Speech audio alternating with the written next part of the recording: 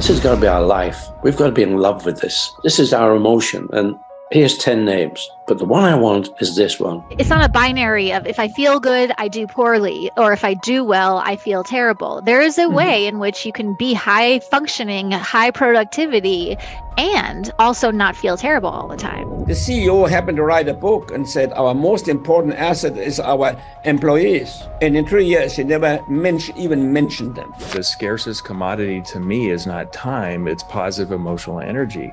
And you have to have lows to have higher and higher positive emotional energy that's real. What does your image say about you? Because when somebody knows that Patty Ann's coming to a meeting, they're either elated or they're pissed off. Which one is it going to be for you? I see it as, one company at a time, one organization, one team at a time. When they live more meaningfully with alignment, with purpose and values, that in effect is how we're creating positive change in society and how we interact with ourselves and each other. By the time we got together, we really had, the Reebok company had started to grow.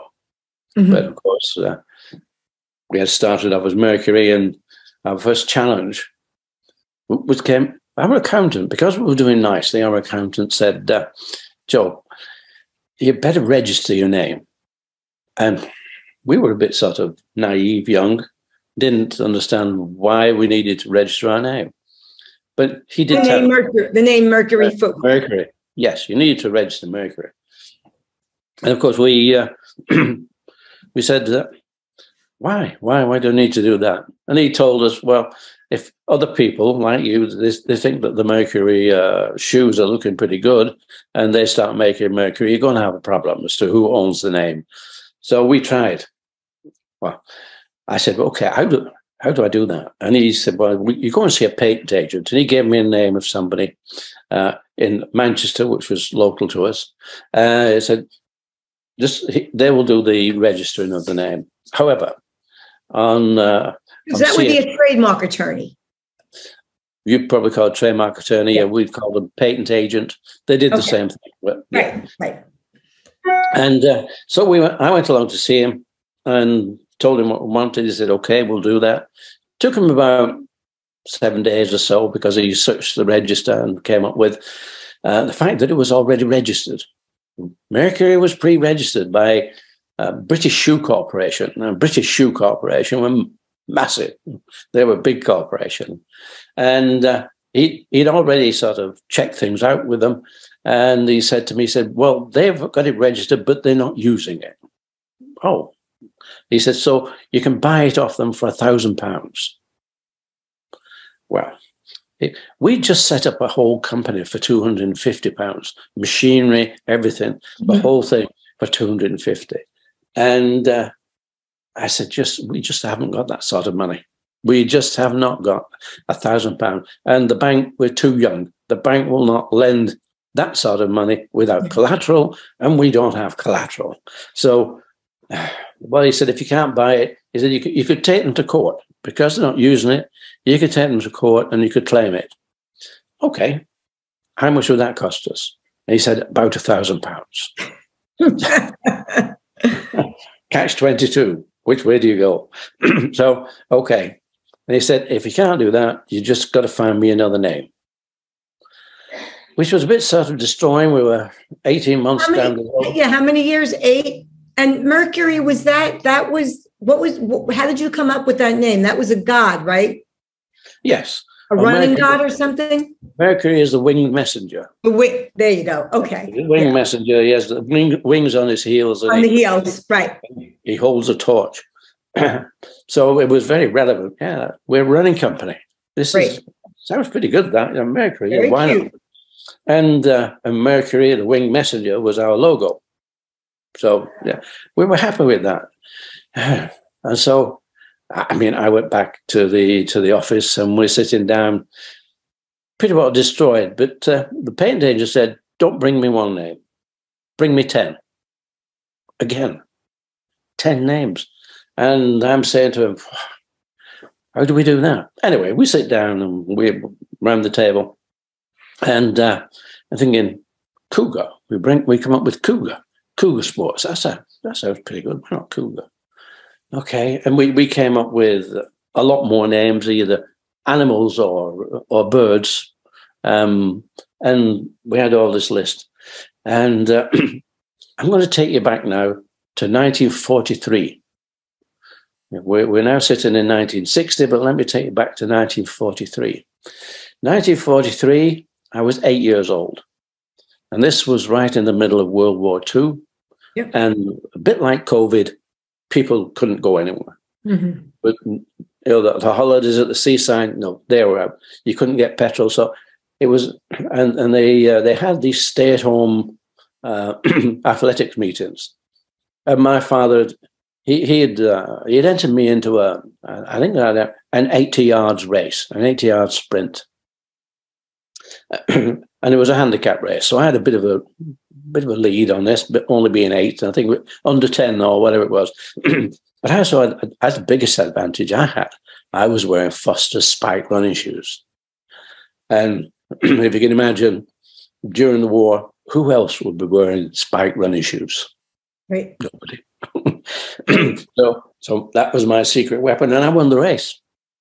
Right. I won the race, and I went up for my prize. My prize. Yes, what was my prize? My prize was a dictionary. And I'm somewhat protesting and saying, where's the football? What can I do with the dictionary? Where's the football? And also the fact is, it was American dictionary. So the spellings in there would be more useless for you at the time. Yeah. And the spelling, I think in America don't use the letter U. Color is COLOR. In the UK, color is COLOUR. And same with labor and a lot of so a lot of the spellings are different. And okay, at the time I probably used it as a football. I probably was so disgusted at the fact that I'm given the dictionary. But now we come back to 1960, and here's my dictionary sat by my side. And I like the letter R. For whatever reason, R seemed a strong letter to me. So I pick up my strong letter. That's interesting. I've never heard anybody think of a letter as strong. Well, there you go. It's the first. Yeah. There you go.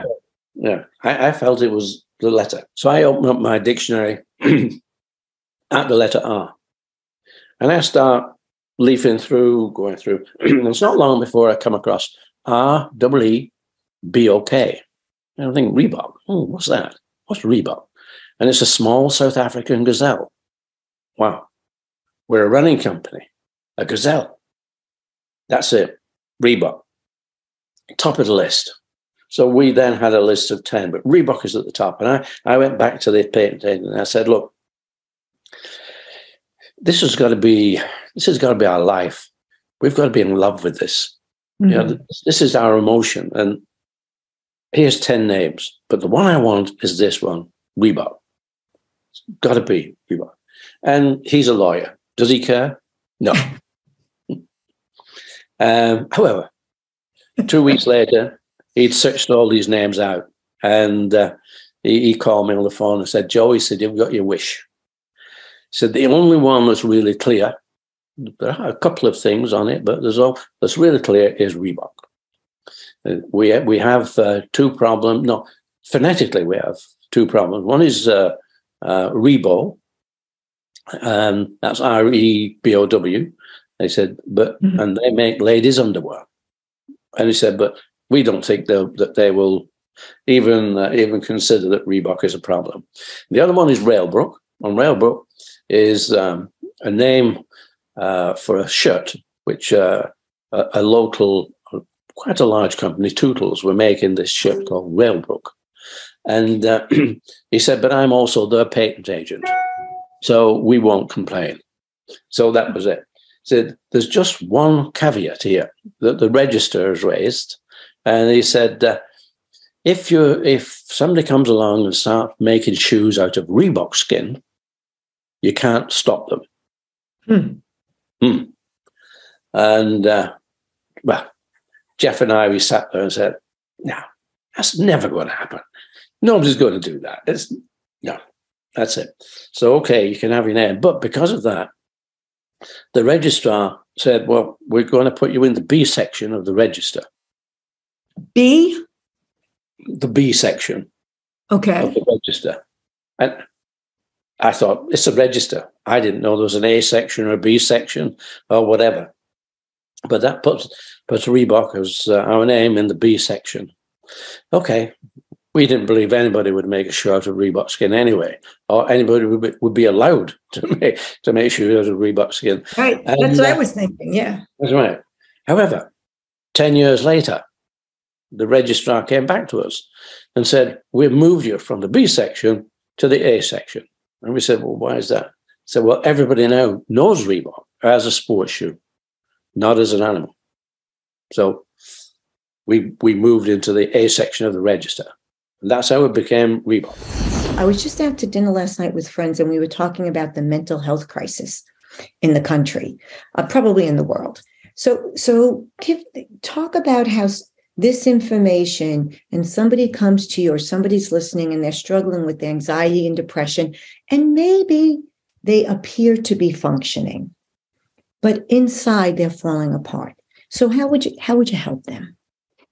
Well, if they're coming through my door, that's half the battle right there, because a lot of people, exactly, a lot of people really operate under this assumption that doing well is end game. Doing well is the panacea. Once you're motivated, everything is fine. Once you achieve your goals, everything is fine. But it's not enough to just do well. We also want to be well. And so if someone's coming through my door, they've already reckoned with, okay, I'm doing great, but I feel terrible. And so I'm not big on trying to sell people on why they should do the work that we do. I'm more like, come, if you're sick and tired of feeling like everyone is patting you on the back for your accomplishments, but you can't sleep and your relationships are a mess and you constantly feel like you're about to get in trouble or that the walls are caving in. When you're ready to not feel like that, there's my door. Come on in and let's talk. But I never set out to convince, people, again, corporate people, and I love corporate people. They are wonderful. But when they're like, well, why should I listen to you? I'm like, you shouldn't. I'm like, you don't have to. If you're fine with what's going on, then great. I support you. But my hunch is you're not actually fine. You're doing great, but you're feeling not fine. And there are ways to work with, and, you don't have to. It's not a binary of if I feel good, I do poorly, or if I do well, I feel terrible. There is a way in which you can be high functioning, high productivity, and also not feel terrible all the time. And so I help people primarily with taking out these stories that do us absolutely no good, and they're inaccurate. These stories of, if I'm happy and calm, I won't be as motivated. That's an interesting one. The story of, I need anxiety because hang on. What's interesting? Tell us more about that. You said, what's interesting about that? Just where did that story come from? Like, that belief is so firmly ingrained that if I'm happy, I will be lazy. That one I've seen and heard often enough that's a belief that people have. If you're happy, you will be lazy as opposed to content? No, if I'm happy, I will be lazy as opposed to productive and motivated, i.e. I have all of these goals and all of these things I want to do. And if I'm just happy, I'm just going to be sitting around feeling happy and I won't get anything done. It's so interesting. I haven't heard that before, although I did read that. It's actually on my notes here. But you can be happy in one area of your life, but you can still be ambitious and wanting to learn in another area of your life. So where did that story come from? I have no idea. I mean, I have absolutely no idea, but I do know it is often the stories that we tell ourselves that creates, life can be hard. And it's not just like, it's just your story. It's like, no, like global pandemic and geopolitical unrest and aging parents and sick children. I mean, there are a lot of legitimate life stressors. However, often it's the stories that we attach to our situations that create unnecessary anxiety. There's a certain amount of stress that we're all going to have as humans. Sure. But when we can dismantle these stories of not good enoughness or these myths about mental health, that if I admit I need help, that means there's something wrong with me, or whatever the story may be. But sussing out the story is usually task number one of feeling better. What's the story that you're telling yourself? So do you see patterns in the stories over your practice over time? Oh, sure. Imposter syndrome is a fun one. I hear that one from every single level, every single socioeconomic, like everyone has imposter syndrome. You have it, I have it, whoever's listening to this has it to a degree, not always. But it's so nice to know that that is a universal experience, because if we all have it, then we don't have to worry about overcoming it. It's just knowing that's just a thing that we all have. So you will, if this is a fair statement, you will normalize the thought, the unproductive thought? Normalizing, yes. And sometimes people will normalize something, and then that just means like now they have to live with it. And that's not true for everything. Like you can normalize that life is hard, but that doesn't mean there's nothing that can be done. But with imposter syndrome, normalizing it makes it not just your thing. So if you're in a room full of very, very intelligent people, knowing that they all feel it does help to take some of the sting out of it. It's a lot easier to walk into a room if you know everyone has it. Well, it goes back to how we started our conversation, knowing you're not alone, even in the story. Right. It is amazing, because working with so many high functioning people, it is amazing that they're like, everybody else sees that I'm talented, everybody else, but how come I don't feel it? You know, that type of story. So what do you offer? Like, I read something about where you said remembering what happened without re-experiencing what happened. So talk about how you put that into play, helping somebody and trauma is on a spectrum, right? So I would imagine that your work, your techniques, it's the platform and the baseline, and then it's also within the spectrum. So it's probably not all that different for someone with severe trauma versus someone that has the trauma of, even something so simple as, oh my gosh, I was late for a really important meeting. There's a lot of anxiety attached to that. So what do you do? How do you help them? How do you help them help themselves? How do you help them? So there's the split of people who want to dive into the past and spend hours in analysis and figuring out the how and the who and the why. And so for that crew, we want to bring them out of the past and focus on what's happening here and now. But then you also have the crew that's like, whatever happened in the past is in the past. There's no point in going back there. And for that crew, it's, well, the past doesn't actually stay in the past. The past stays in your nervous system. So if you're constantly bumping up against the same stuff, then we may want to just look in the rearview mirror. And there's a reason the rearview mirror is small and your windshield is large. We don't want to stay in the past. And this isn't about, another story I hear is, I don't want to do this whole talking about childhood, blaming the parents thing. It's like, that's not necessary, but it does help if you have a pattern in the present to know that the past is in the present in the form of patterns and symptoms. Well, the past informs your present, right? Yes. And what I tell people, anything in life, whether therapy, work, coach, anything, you only look backwards in the service of moving forward. Otherwise, you get yourself stuck in the past, and that doesn't help.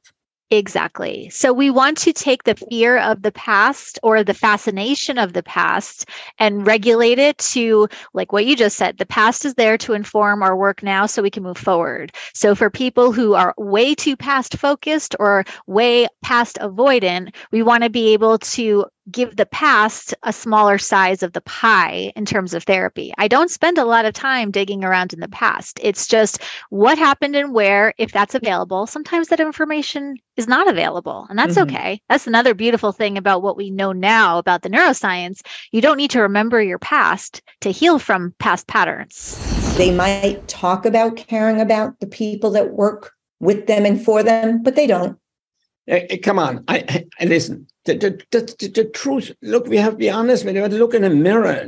You have to say it, no matter how arrogant or rude it may be. I was, for instance, on the board of one company, and on several boards. We had a 3-year retreat. After 3 years, we had a retreat. I was there 3 years when we had a retreat, and we had a big book with various tabs. And the CEO said, "Let's look at the tabs. Is there anything else we should discuss?" So I looked at the tab and I said, yeah, we should be discussing something else. 2 more things. We should discuss our customer, which we have never done in 3 years. Oh, my. Not once. And we should talk about employee, which we have never done in 3 years that I'm here. Wow. Never in 3 years on the board did we talk about employees and customers. Now, well, what do you expect? But of course, well, wait a minute. Oh, wait a minute. The CEO happened to write a book and said our most important asset is our employees. And in 3 years, he never even mentioned them.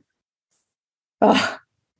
So it's a very sad situation but he is in the corner. He didn't learn in business school that the real thing is having employees that want to do the job. Work can be so beautiful. And that's what this method meant. It's a place of creating excellence for all concerned. It's a beautiful place. And when I think of what is any business, and people say B2B, and so all these stupid statements, there's no such thing. There's one business who deals with another business, yes, but there is a human being in one business deals with a human being in the other business. And it's all relation. Exactly. So this beautiful thing that I now can you select people to join me, employees, not to work for me, but we don't think about it. What do? We hire employees. Why do we hire employees? To fulfill a function. Mm-hmm. Just like the chair in which you're sitting is fulfilling a function. But we're dealing with human beings. How about inviting them to join us? Well, that's why I like when people call somebody a member of their team, because they have a different emotional investment than being an employee. And yet, clearly, the Ritz-Carlton and your imprint is people, that's the expression. Maybe it's yours. If you take care of your employees, they will take care of your customers. You mentioned a word already here, team. Mm-hmm. They all talk about team. If you start working the first day, we said, we're a team here. Now, what the heck is a team? Yeah. A team happens to be a group of people who have a common objective. What you mean in your company, the worker that is working on a loading dock, does he have the same objective that the company has? Mm-hmm. Or because he doesn't even know the vision of the company. Right. So don't tell me that you're a team if not everybody is working for the same objective. I 1,000% agree. Yeah. Team works together for a common objective and helps each other toward that objective. The reason to come to work is not the function of the day, but is to accomplish that objective, which is good for all concerned. Mm-hmm. Now, that sounds like such common sense. How did you operationalize that, right? Because common sense is the least common of senses. But if anybody walks into the Ritz-Carlton, you are in a different place. I would like to say something about Ritz-Carlton. First of all, I left Ritz-Carlton many years ago. Mm-hmm. I was running the company for the first 20 years or so, close to 20 years. Then, though, I formed another company, and which I sold a couple of years ago, which is now voted number one in the world. The consulting group? That's Capella. Capella, the consulting group, right. Mm-hmm. Capella, which is now a rated number one hotel company in the world. Is there none in the US, only in Asia and Europe? So it didn't only work in Ritz-Carlton, the philosophy. It worked in other places too. Of course. And it is just a philosophy. And then, of course, you said it. It's not enough to have that thought in the philosophy. You have to create processes to accomplish your philosophy. Mm-hmm. That is called management. I always make it very clear the difference between management and leadership is management creates systems, processes, and measurements and controls to be sure what the customer wants is happening. Leadership creates an environment where the employees want to do what the customer expects, want to do, not have to do. Management makes sure the employees does it, but leadership makes sure the employee wants to do it. Mm-hmm. There's a huge difference. by making sure that everybody feels part of it. So the way we processed this, mind you, our Ritz-Carltons and now Capella, anywhere in case of Ritz-Carlton, in 5 continents, each hotel was voted number 1 in their location. Wow. So it didn't matter if it was in China or in Africa. It didn't matter. It's the process. It's the processes we created to make sure it happened. And the process started with selecting, first of all, the right employees. Well, and how did you do that? How did you do that? Because that's huge. Yeah, that's huge. But we, frankly, used an outside company to help us. First of all, we went and determined the talent needed in each job category. The skills. So the talent meaning the skill set. The skill set for each job. Right. That's the first thing, right? First thing. And then we determined the behavioral attitude around each job and so on. So, and then we done with the outside company, determined with what questions it takes to determine if the employee has it. Mm-hmm. So we had a very careful process to selecting, not hiring people. But already in selection, we told the employees, don't join us. Don't work for us. Join our team. So can you give an example? Can you give an example of that? Because you definitely need to hire for skill, and you're also hiring for character and integrity. So give an example of somebody that works the front desk, right? There's a certain skill set that you need for that. Then what's really the magical piece, I think, the piece that makes the difference, right? Plenty of people can check people in, right? Yeah. But the other piece, what was that? How did that? They had two, basically there were two things in the, now we looked at the technical ability to work with computers and all that stuff. Sure. Mm-hmm. And that can be taught. That's easy. Yeah. We looked at two things: a welcoming spirit and what's the word? I'm sorry. And empathy. And empathy, because when guests had a need or an issue, they usually go to the front desk. Not even the concierge; they go to the front desk. Now the concierge also had to have empathy, but the front desk, for some reason, when people check in, check out, and all of a sudden they have somebody in front, they tell well, I would have really liked that. I'm looking, and when once they know that person, they come back in the lobby and go to that person. Gee, I don't really like to be on a high floor or whatever. Right. And they show empathy for their situation. And then, of course, and because of that, we also, now, in addition to that, in case they had a problem, the guest, we certified each employee in the company, mind you, each employee, for problem resolution.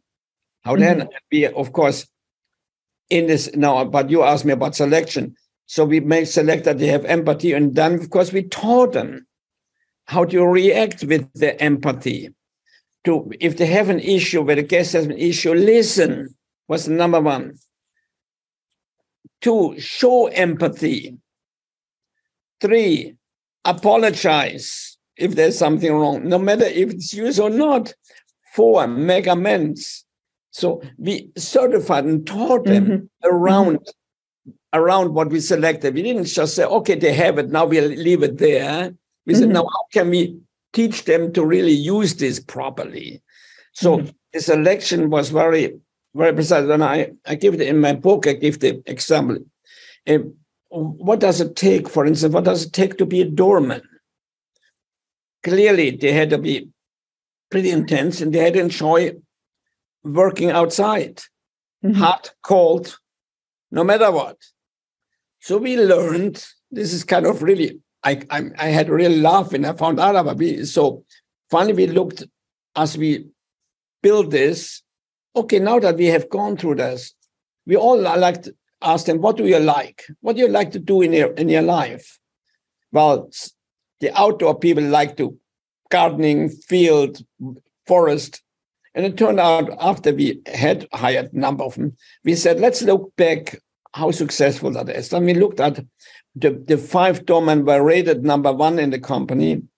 and we interviewed them very careful. What is common? What do they have in common? It's kind of funny. They all like gardening. At an early age, I don't know if you made the choice. I suspect you might have just done it. You made a choice to take your circumstances, and you could have been a victim, but you decided to be a victor. Absolutely. And if I was going to add to that, or I should add to it, I could trust that. So Wait, are we in your studio? We are in my music studio. It's beautiful. Thank you. Thank you. My thinking back then, the home environment wasn't just dysfunctional, it was toxic. There was a lot of really bad things that were going on. And when I was out there in the world trading my best efforts, mowing lawns, shoveling snow, et cetera, I could trust that I could create more value. I would get paid more. I felt valued in what was going on. And I just kept building on that over time. And I think it saved me in such a big way from the dysfunctional and toxic environment that I was in. Mm-hmm. And, turned out great. Spent a lot of time, with nonprofits trying to make a real difference in the world. That is great. What would you say? Because, and don't be humble. Clearly, you are so gifted and so talented. I mean, if somebody is lucky enough, like I've been, to spend 5 minutes in your presence and speak with you, it's like you just want to just like listen, like just even me, keep my mouth shut for 2 minutes. Out of all your attributes that you feel has made you successful, what would you say was the most important one? I believe it's helping everyone, create more value for everyone in the whole world. Like help everybody whenever you can. I mean, we all have limited, capacity to do that. To create more value in the world. And when that happens, more things sort of expose themselves to me and opportunities. It could be investment opportunities, it could be new clients, it could be new friendships, et cetera. I've always done that. It's just been in my bones, seeing examples in the home where I didn't want to be that way. And I learned more from folks about what not to do than what to do. Because for me, I just really internalized that. And try to do it better.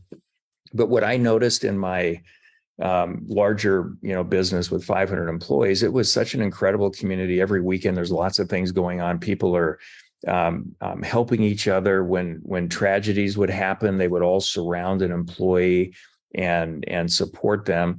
So this is incredible. And so I've thought this for decades now, but if we can strengthen communities where they have each other's backs, especially in bad times, you need less and less support from government. And I think it's the answer to everything that's wrong right now. And I wish our elected officials, just like a strong community, should be doing everything they can to create better conditions to work, live, learn, and play for every citizen here, not gain power, keep power, grow power, money, and all the things that are going on. Healthy communities just do it better.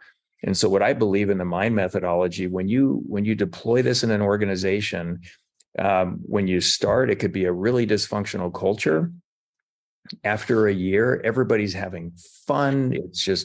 It's so different. It strengthens the community. And so I was able to impact thousands in my different, companies. And I looked at the company as a community, the employees' families as a community, their circle of friends, other things that they engaged with, our contractors, our customers, they can all feel it. So now my goal is to get it to tens of millions of people in terms of how the MIND methodology touches them, because it really strengthens the community. It teaches people how to create value faster. It elevates self-esteem. That's where I want to make a difference in the world. So my exits have been, I think I said it earlier, but from a few $1 million to hundreds of millions of dollars. And I do this work because I love the work, and it really keeps my brain, moving, and I keep growing personally and professionally by doing it. I'll never stop as long as I can do this. This is so important. So if I may, there's so much I want to comment on, and thank you for all of that. But it just feels like, when life gives you lemon, you make lemonade. It feels like you're doing for everybody what you wished came easier for you, what was done for you, because, healing yourself, by healing others, being a servant leader. That's how you describe yourself. And, the community helping each other. The word tribe and tribal has a negative connotation today, but that is in fact what a tribe does.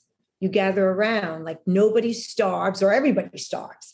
There's enough to go around. There's not hoarding. There's a sense of, as I said earlier, the greater good, the commune, the community. And it's brilliant. And to be able to do that on a global level, good Lord, Godspeed. I'm assuming, I'm going to make a big assumption. Correct me if I'm wrong. Okay. That you're happy. When did you know you were happy? Because you couldn't have been happy in all those years in that toxic environment. When people throw out happiness and use any word you want, and easy and all of it, I think it has to be hard at the right interval for everyone to grow and to truly be happy from time to time, because you can't be happy 100% of the time. If everything, now we're back to what parents are trying to do for kids, and then they don't develop character. So I think it's everything I went through. I'm thankful for everything. Like it made me who I am, how I look at the world, how I think about creating value, all of it. And I said it earlier, the scarcest commodity to me is not time, it's positive emotional energy. And you have to have lows to have higher and higher positive emotional energy that's real, is the way I like to think about it. So what's easy for me to deal with and handle today, 20 years ago or 10 years ago was hard. And so I just love that growth path, and it can't be always easy and smooth and everybody's happy all the time. And again, you know this again better than I with the work that you do, but I intentionally think about that stuff. I want to grow. I think I can change how I feel about things, but you have to work at it over time to make it happen. And this is just part of how I'm looking at the mind methodology and working with teams and developing everybody to go down that road. I love starting with a client or a team anywhere and then reflecting back a year and how it's so different and how the conversations they have, how they feel about things, their self-esteem, all of it. It's incredible. Curiosity, I believe, curiosity is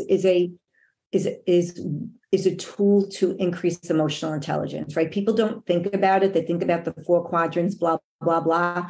But really, if you're curious about somebody else's position or why somebody feels that way, right? You keep a connection. You're not judging. So how has that curiosity played a role in your business success? Because you're swimming with the sharks. I've done work with GE, IBM, sometimes these aren't the nicest people in the room. So how did curiosity play a role for you and or something else that's not taught in school? Yeah. What's not taught in school is how to know what game you're playing and what are the rules of the game. And so whether you're playing basketball or football or soccer, I don't say soccer, volleyball, the rules are all different. So you have to understand what is the game that you're playing, who are you playing with, what are their strengths, what do you bring to the table? It's all those things, because it's about you having the mindset of the team. So it's not just your individual contribution for yourself, it's for how do you play the game and help your team win. And then if you're lucky, you get the MVP, right? And you get promoted that, but you have to know that there is a game. And then there's a role that you play in that game. And so when you look at swimming with the sharks and you say, well, and I was always a copycatter. I was always like, what does success look like? Success looks like that guy right there. He's always getting money. She's always getting money. She's always getting a name in the paper, whatever success looked like. Then I wanted to understand what they did. Right. So by the way, I that's what I did too. And I feel, for some reason, and this could be a sidebar, I feel that's lost today. Now, when we look at someone that's successful, it's like, woe is me. But they don't want to work hard. They don't want to put in the hours that we put in, but they want what we have. For the listeners, I want everybody to hear, she saw success and mimicked that. she didn't begrudge it, right? I don't know if Right. you feel And that's true. Like as a IBM employee, I mean, I remember I was told that I would only be a secretary, and I had to go to secretarial school. So then I joined after I got my college degree and didn't listen to my counselor anymore. I went to IBM and I saw IBMers dressed in blue pinstripe suits. Blue, navy blue, yeah. And burgundy wingtip shoes. So you don't only win by what you dress, but that's a good place to start. You know, what is the culture? Well, it means you belong here. You look like you belong here. You know, people say, oh, you know, how you dress shouldn't matter. I'm like, no, there's a reason why Dress for Success is $1 billion industry. And if, to your point earlier, if you want to play the game, you got to dress the part. Yeah, the NBA players, for those that don't know, they can't just show up at the stadium any kind of way. They have to dress in a suit or a designer attire as they're just walking into the locker room. And if they don't, they'll either be fined or they won't be able to play. So that's the rule of that game.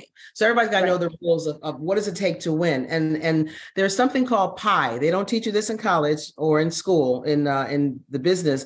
And I'll be real quick. It's PIE. It's performance, image, and exposure. My mother always thought that just perform well, Daphne. They'll notice you. They'll promote you. You'll be fine.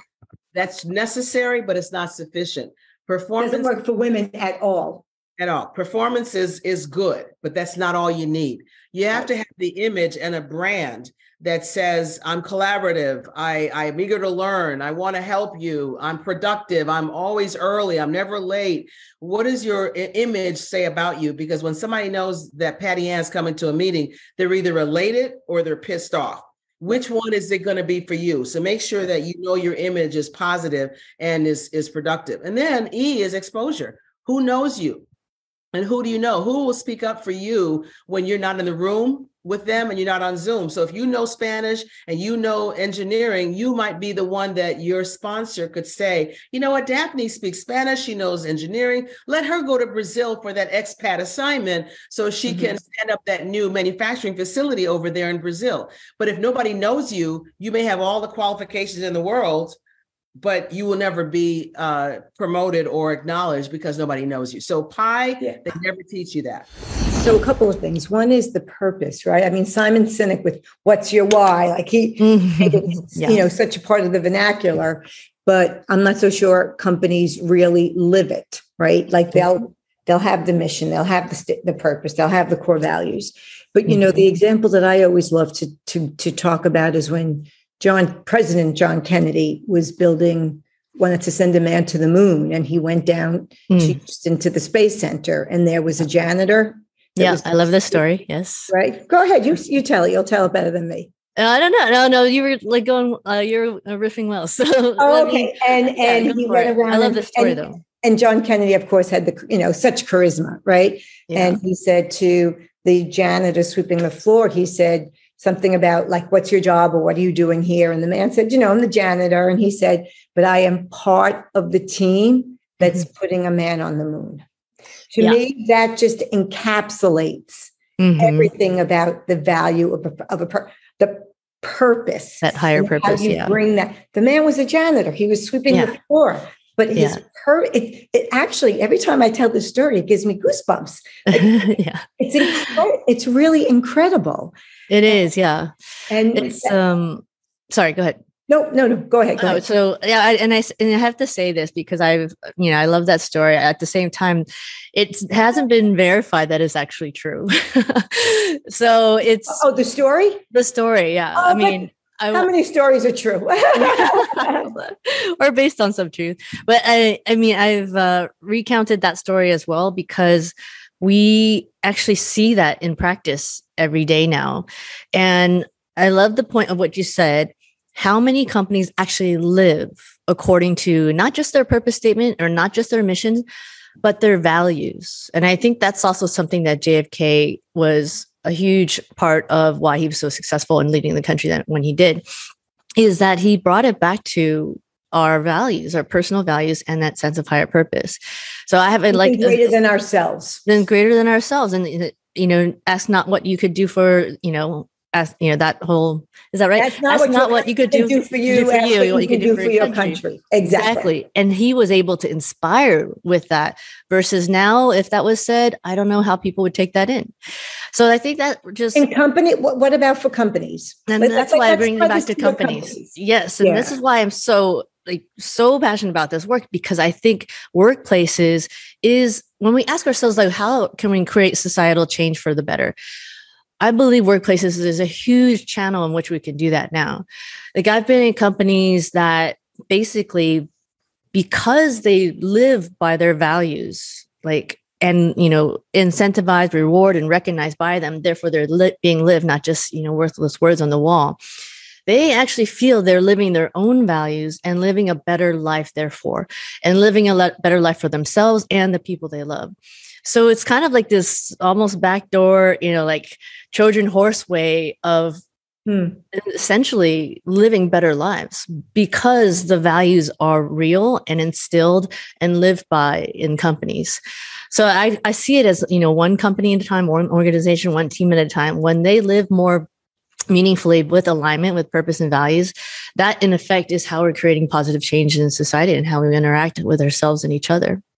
Now, what do you see as the biggest obstacle to this movement, to getting companies to buy into you, what you call the ROI, the ripple on impact, which I love, absolutely love?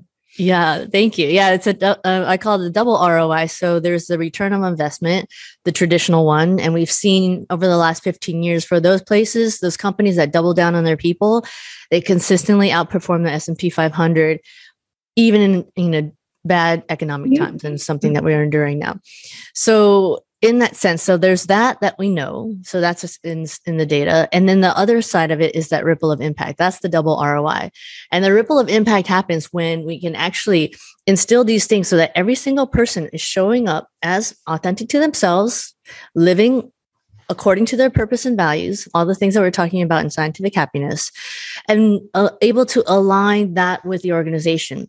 If every person is showing up that way, that in effect is actually authentically living out the higher purpose of the company, because people are living out their internal purpose within themselves, rippling that impact to the team, and therefore that of the company and their customers and their partners and vendors in an authentic way, everyone that they touch in their ecosystem. So I think the beauty of what we have right now is that more and more leaders are seeing that profits can coexist, if not be bolstered, by having purposeful, authentic leaders within the company. That level of coexistence, I don't think we've seen that much before, but those leaders that are progressive enough to see that they are actually correlated directly between profits and the ability to grow through their people. I think those are the ones that actually are ready and well positioned to endure. We still have a lot of hardships that are coming.